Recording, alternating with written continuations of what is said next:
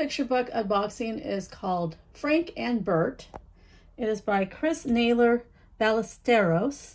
And it's published by Nosy Crow, and many of the Nosy Crow books on the back have a free QR code where you can get a read aloud of this book, which is a really great way for kids to quote unquote read the book without an adult, but also it helps them with literacy because they can follow along with the words, hearing them, and especially great if they like to read the story over and over again, but perhaps the adult in their lives doesn't want to read the story like 100 times.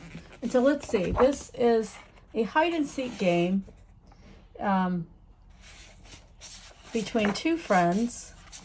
One of them is not that great at hiding, but also this is a counting to 100 book. It's like hidden, embedded into the story of hide and seek.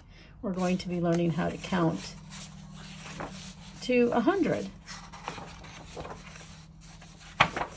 So again, it's sort of math concepts wrapped in humor around a story that make it, just like an easy way to teach kids a concept, and they don't even realize that they're learning. They just think they're having fun.